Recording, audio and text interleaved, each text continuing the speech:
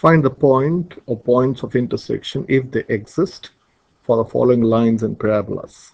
So there are two questions. So this is question number A or question A, and this is question B. Okay, so first let's look at the first question. We will do it first algebraically, and then we will use a graphic calculator. We can also do this graphically, but my focus is to do it algebraically. So here you got y is equal to 2x plus 3 and y is equal to x minus 1 squared minus 3. So let me write the equation again. So y is equal to 2x plus 3 is one equation, and the second equation, which is a parabola, is x minus 1 squared minus 3. Now for point of intersection, I'll write point of intersection. At the point of intersection, they become equal. Okay, so that's what it means. So what do I mean by that? Suppose, let me explain this graphically. Say this is your y-axis and this is your x-axis, and this is, say, your parabola.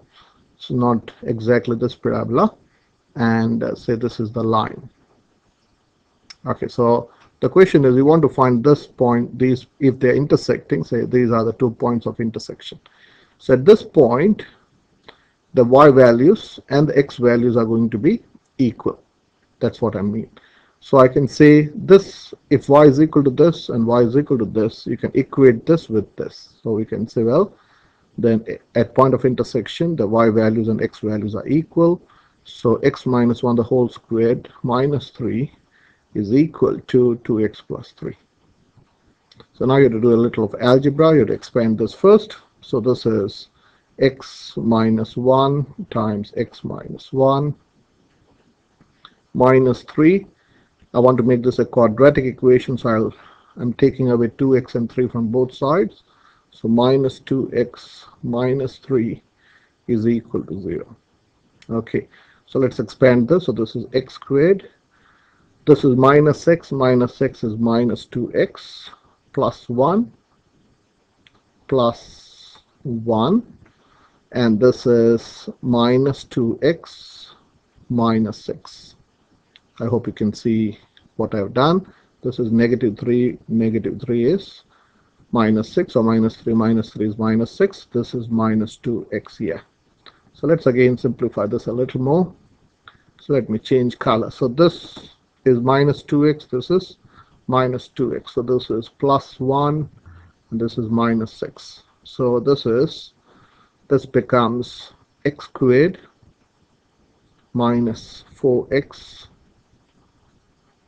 minus 5. Am I right? Yeah, minus 5 equal to 0. So to factorize this, I hope you know that this is x minus 5 times x plus 1 is equal to 0. This implies x is equal to 5 or x is equal to negative 1. Okay, so now you need to find the y value to find the points of intersection. So when you can use this equation or this equation, we know y is equal to 2x plus 3. That's an easier equation. So I'm going to substitute phi here. So x is equal to phi. We're going to put here. So this is y is equal to 2 times phi plus 2 times phi plus 3, which is 13. That means when x is phi, y is 13. We'll confirm this graphically. And when x is 1, or x should be negative 1, sorry, x is negative 1. When x is negative 1, your y would be 2 times negative 1 plus 3, which is, this is negative 2 plus 3, which is 1. So y is 1. So the point of intersection, these are the points of intersection. These are the points of intersection. That means when x is negative 5, y is 13. So let's check this graphically. Get a graphic calculator out and go to graph. And let me see the equation. Okay, so here in y1 you type in 2x plus 3, and in y2 you can type in bracket x minus 1 squared minus 3. I want the point of intersection, so let me draw the first graph and see how it looks like. Yeah, I can't see the second point, so I need to change the scale. Change the scale from, say, minus 20 y-axis. I'm changing from minus 20 to plus 20. Scale of 2, and then draw the graph. Okay, here we go. So you go gsolve and intersection. So one point is -1, 1, and if you press replay like this, you get the second point, 5, 13. So we have checked the answer. So 5, 13 and -1, 1. Okay, the next question is, you have y is equal to 3x minus 2 and y is equal to 2x squared minus 3.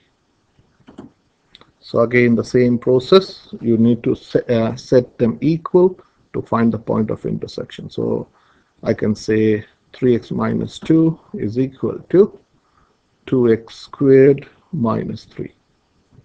So I'm going to make it a quadratic equation. So I'm going to take away 3x from this side and add plus 2 to this side. So I have to do the same thing to this side, minus 3x plus 2. So this becomes 0. This side becomes 0. This is 2x squared minus 3x minus 3 plus 2 is -1. So we got 2x squared minus 3x minus 1 equal to 0. Okay, so now if you graph this, you can let's do this. Let's try to solve this. Okay, so I want to go over the quadratic formula. So you can't find two factors of -2, which gives you -3. So we have to use the quadratic formula. So the quadratic formula would be given. You should be knowing this formula, which x is minus b plus or minus square root of b squared minus 4ac over 2a. Okay, so if you don't know to factorize, or this is a good formula to remember. Okay, so what's your a? So your a is 2, b is -3, and c is -1. So first let us find b squared minus 4ac. That's the most important thing. B squared minus 4ac is minus 3 squared minus 4 times 2 times -1. Okay, which is how much? So this is 9 plus this is 9 plus 8 is 17. Okay, so yeah, you have got square root. So b squared minus, okay, this is a long process, so let's complete the process. So this is 17, 9 plus 8 is 17. Okay, so yeah, your x is minus b, so b is -3, so minus b would be plus, sorry, b is -3, so negative b would be plus 3. So 3 plus or minus square root of 17 over 2 times a. 2 times 2 is 4.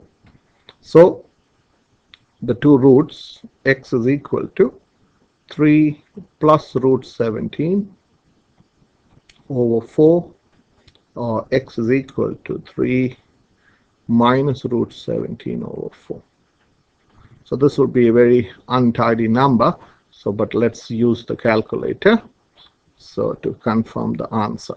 Okay, so here go to run menu. So this is 3 plus shift root 17 equal, and that divide by 4.